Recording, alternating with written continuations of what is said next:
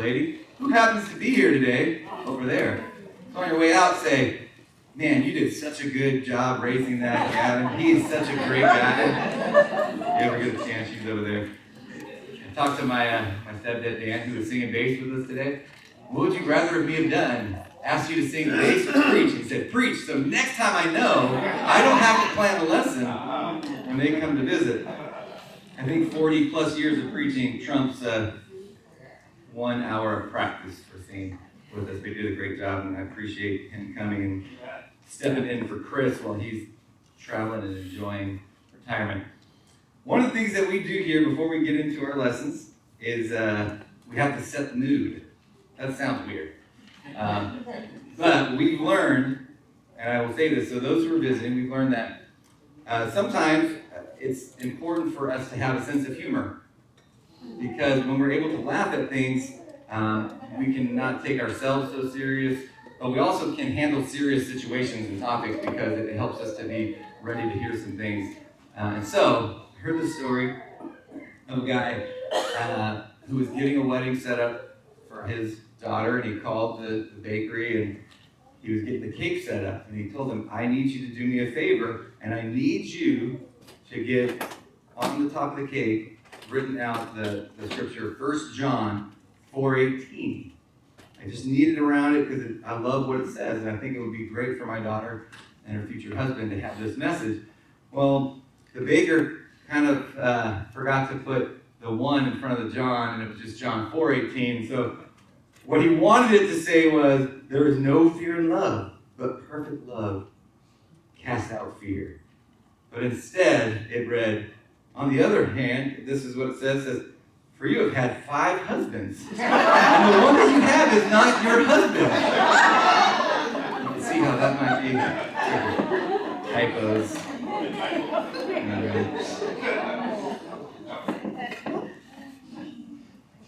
Gotta work on the delivery part. Today we're going to be learning about, in order for us to truly know what it means to push forward, we have to learn how to follow. Our world wants us to think that life is about us.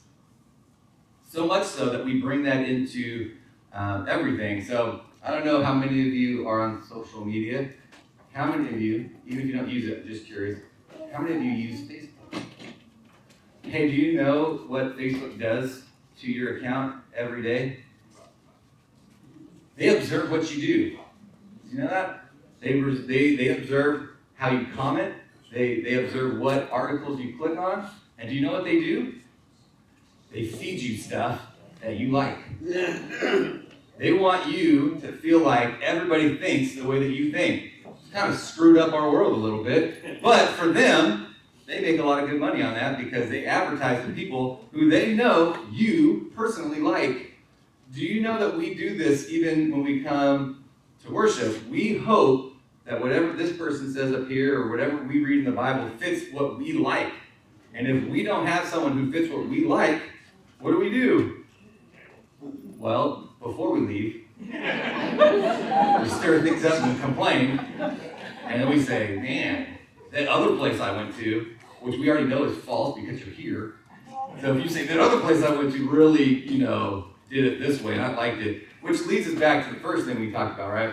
Pushing beyond our past, pushing beyond our traditions, because sometimes we look backwards and we say the good old days were so great, and you forget, no, we were poor, I struggled to make it, my parents had to work so hard for us to have not much. Some of you might have said, yeah, life was good because you fell on some hard times, but you still look backwards, and it looks so much prettier looking back because looking forward, there's some fear there because there's some unknown. And God's calling you something better. But what we're going to talk about today is pushing forward. We need to know what it means to follow. Who we're following and how we're supposed to do that. And so I wanted to start us with this. I'm going to pull up a chair and talk to you. That's never good, right? Pull up a seat. Randy's going to attest. We cooked 650 hot dogs on Friday for a school, and I'm a little burnt. So I'm just going to try to cool myself under this fan and do this, so I apologize for sitting. one of the things that we need to look at when we are talking about following Jesus is it's not about you.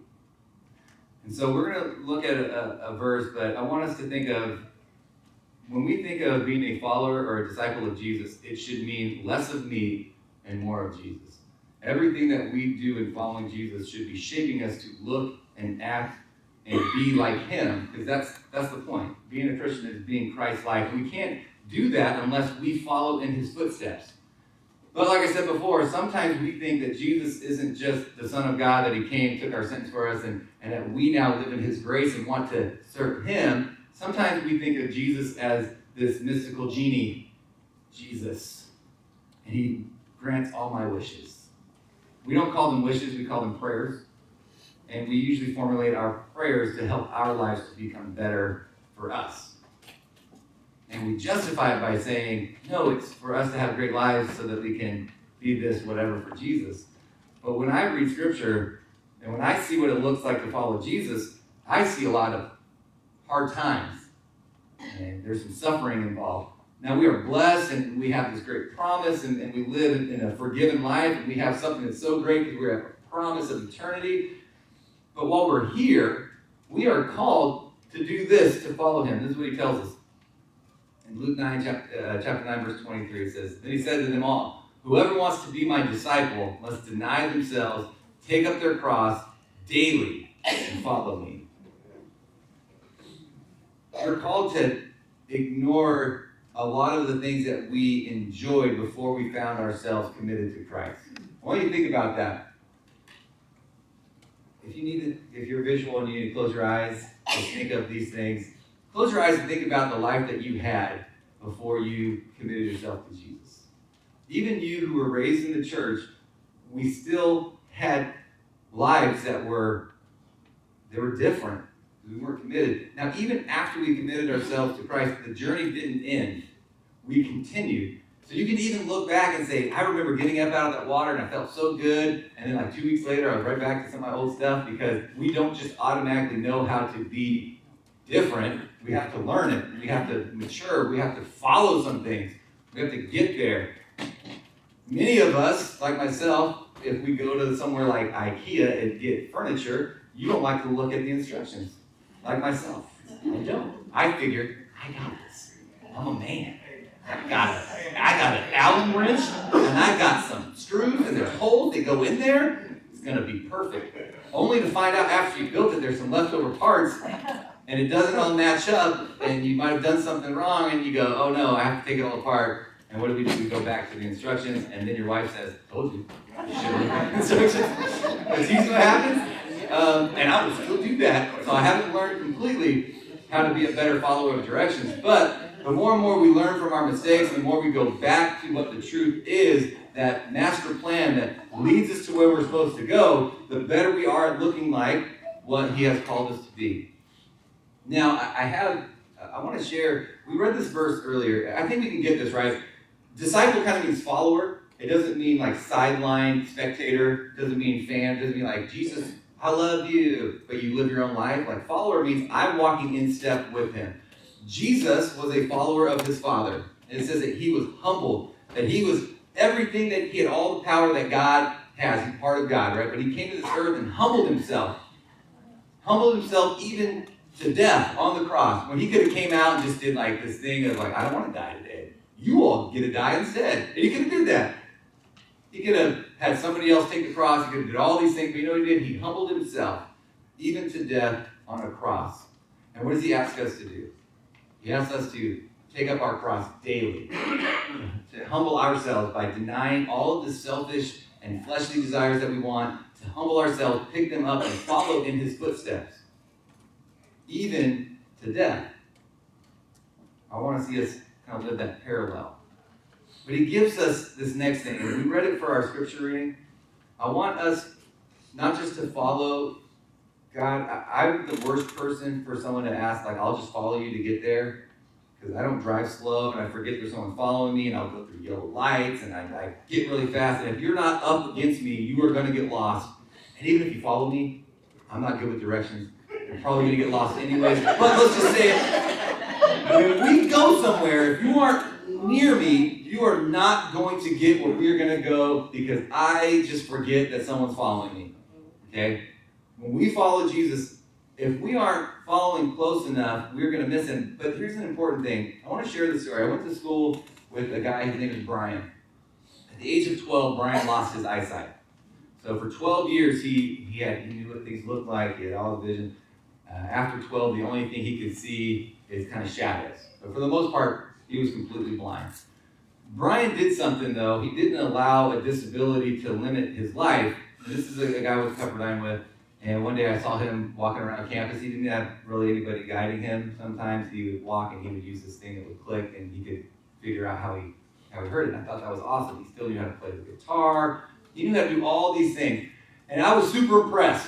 He would even tell us, like, I know exactly how far away the staircase is from where I'm at right now. And I was like, that's impressive. How do you know that?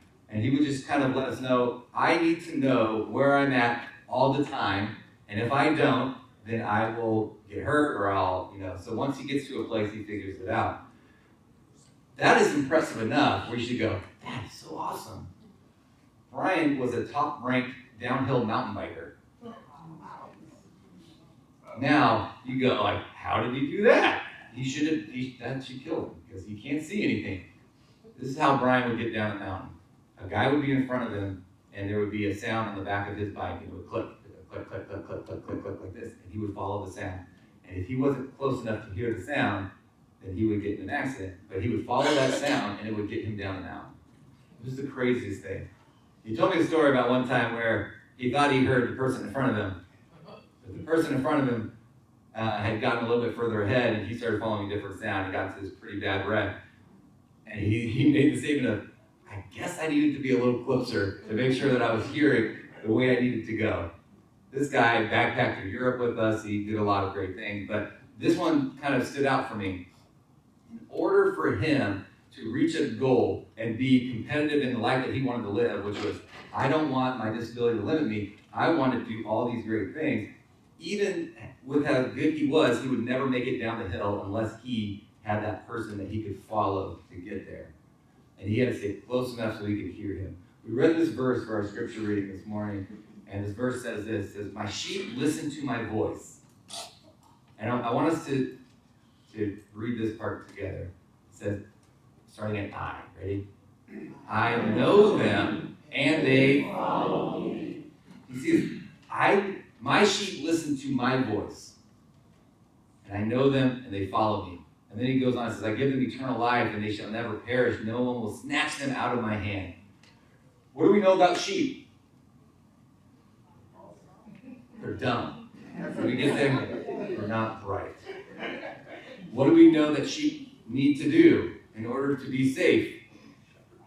They have to have somebody who guides them to places. Because this is what they'll do. If they stay in one area, they will eat all the grass, but they'll just stay there until they die. If there's nothing left for them to eat, unless they're guided somewhere else. Sometimes one will get lost because it got too far away from the shepherd and didn't hear his voice. But the great thing about this is not only does he say they hear my voice, they listen to it, but when they are listening to his voice and they are near, this shepherd says, and I know them, and they follow me. Yes. And it's really easy for us to follow these other voices in our life, and we start to think that they're the right ones. And we're not the only ones that do this. We can look at, throughout time, people who follow God. The Israelites had a real struggle in this. If we even just take the example of them leaving Egypt, they had God leading them by day and night. In the daytime, it was this pillar of smoke, and at nighttime, it was a pillar of fire. That in itself is crazy to me, that you would see that. On this journey, they saw a sea split, and they walked through it. And you're like, this is incredible. Before any of that happened, they saw all these plagues that got them out of Egypt. They saw some stuff, and it was awesome.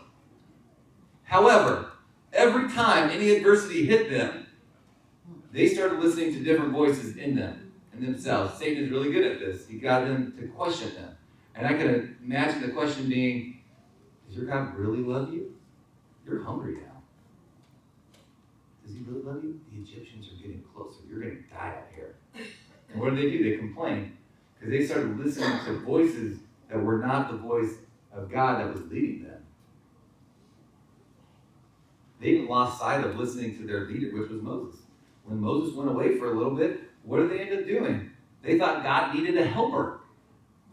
So he took all the gold that Moses' brother, must have been a good craftsman, melted it down, made this golden calf, thought God needed another God for help. We can lose sight of where we are supposed to stay in step with God when we start listening to the other voices of this world. Satan is so good at it. He's been good at it since he fell from heaven. Eve, look at that fruit. Did God really say you're going to die? He just doesn't want you to have what he has. Taste it. See? You're still here. Did he ever give them anything, like an order, any of that stuff? He didn't. He got them to question the voice that they had trusted for so long.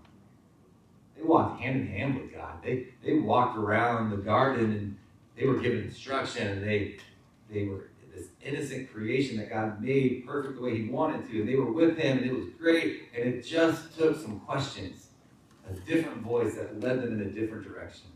They weren't close enough to trust the voice that was leading them down the hill. Instead, they thought they were listening, but they were getting distracted. And here we are, still dealing with the same struggles.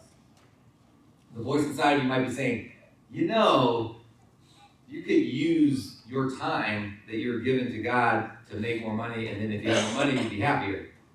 You know, I know you're married, and you used to be into it. Now you're not. You know, you could serve God so much better if you just gave up on that and found something different. You know, that church you're going to, they serve smelly coffee. You went somewhere else, they might give you the real good stuff. Wakes you up. So go find something else. Always look for something different. Don't have this consistent voice that's telling you, just trust me, follow me, I've placed you where I need you to be. I gave you the skills, I gave you the gifts, I want you to be where you are, and I have a plan for you. But the biggest part of that plan is to pick up that cross, stand in my footsteps, and you will make it where I have you to go.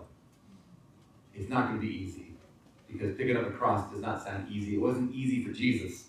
He needed help from a guy named Simon to carry the rest of the way up the hill.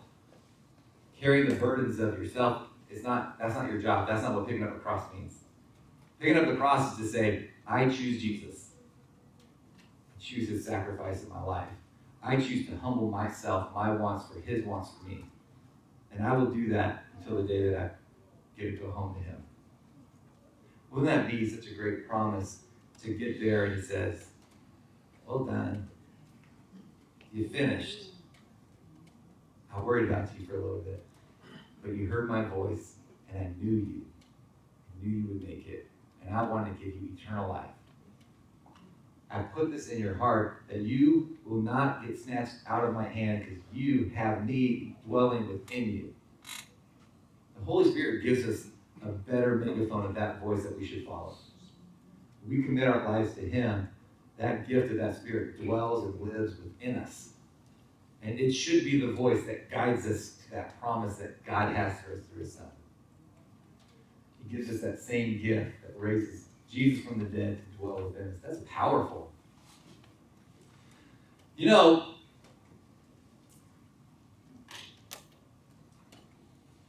I was thinking about something as I was prepping for this. And usually, the things that you do the most, it starts to become your identity. Anybody here, I don't know how to say it this way. If you used to smoke or have friends that smoke, what do you do on your break time? You become the smoking crew. Stand in circles, you against the world. At least 20 feet from the building. Even in the winter while it's raining. You are committed, that's your identity. How many of you every morning go through that nice Starbucks drive-thru because your identity is when you get to work, everybody knows that you have that Starbucks cup in your hand because you are the Starbucks person. Younger crowd, Dutch Bros, I get it. You think it's cooler, way sugarier, but I get it, that's you. When I was growing up, I had a lot of friends that their identity became where we were in our neighborhood or what they were affiliated with. And bad or good, that's just what their identity was, because they didn't have it in something bigger than themselves. So they found it in whatever would accept them in. So for some of my friends, that was getting into gangs. For some of it was doing other things that weren't the best for their lives. And however, for some other ones, it became, my identity needs to be something that's bigger, that's getting me out of this situation. So if it's like, I'm going to be the one that goes to college. And that identity for that one of my friends and his whole family was, he's the one. Don't let him get into all this other stuff, because he's the smart one. He's the one that's going to get out of this. And he did. But his identity was all based on the things that you want the most for your life. If you want success, your identity is going to be that guy who works so hard, and he's just, and I'm saying success in like financially maybe. That guy always works so hard, he can't wait to climb the next ladder, We want him working for us. Hard worker. He wants to make that money, whatever it is. With Jesus, it should be different. When people know that we are saved people, they should know that we are saved people. The way in which you act, the way in which you behave, you should know by how you treat people, who you serve, and where your identity lies. In Galatians, we're told this, like what happens. And I want us to look at this.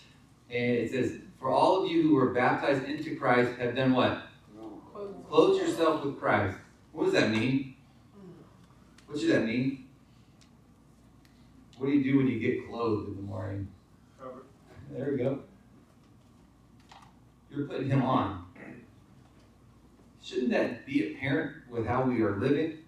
That when we were baptized into Christ, that we clothed ourselves with him, that we have been made new, that all those things that defined us before go away. Because he tells us this. This were all the defining things of the time. No longer, this is what they fought over, no longer are you now Jew or Gentile. That was a big division for them. Even when they believed in Jesus, this was still a big division for them. But you're not that anymore. This is even bigger. No longer are you slave or free. Imagine being a slave owner of that time. It's different than our time of slave owner, but let's just go with both of them. You no longer see that person as your property anymore. You see them now as Jesus. The next biggest divide, which is still one of our bigger divides, right? You're no longer male or female. What are we? We are one in Christ Jesus. The moment we have committed our lives, even though we're still figuring it out and we're not perfect and we're just getting there, but that moment we have decided to follow Jesus, that we have been clothed in his righteousness, that we have taken him on in baptism, we are now one in Christ. It's no longer young or old or black or white or rich or poor or male or female. It is, you are Jesus to me. And I want to treat you that way.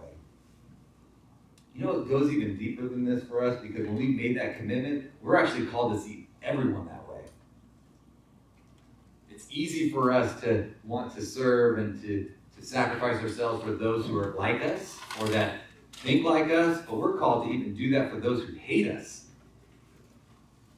Because that's what Jesus did for all of us. Could you imagine being Christ, coming to this earth, knowing that what your sacrifice is going to do is going to save many, but there are many who are never going to accept you. There are going to be many who are never going to validate the fact that you were our Savior. But you did it for them anyways. And yet we can't even stand being in the same room with some people. We avoid certain areas altogether so we don't have to go there. Kind of like the Costco parking lot. And get there at the right time. We avoid things because we don't want to be around what is different or discouraging or whatever, but instead we can be a light to the world. We can bring seasoning to a stale place. We can be the salt and the light to a dark place. But it takes us knowing who and why and how we should be following Jesus. I remember every time we go to the snow, and we like to go on sledding hills or we do whatever, before you really start getting everything packed down, it's really soft. You can sink really far. And this happened when I was a kid, and I passed it down. Just follow in my footsteps, and you will not sink. Just follow me. If you go off this trail, I'm gonna have to pull you up out of the snow. Just follow my footprints. Just follow me. And we do this to our kids because we want them, one, we don't want to have to pull them out from the depths of like 3 feet under the snow. But two, we want them to be safe. We want them to know that if you just follow your daddy, you're going to be safe. I won't let anything happen to you. We do this not just in things like that, but anywhere you go.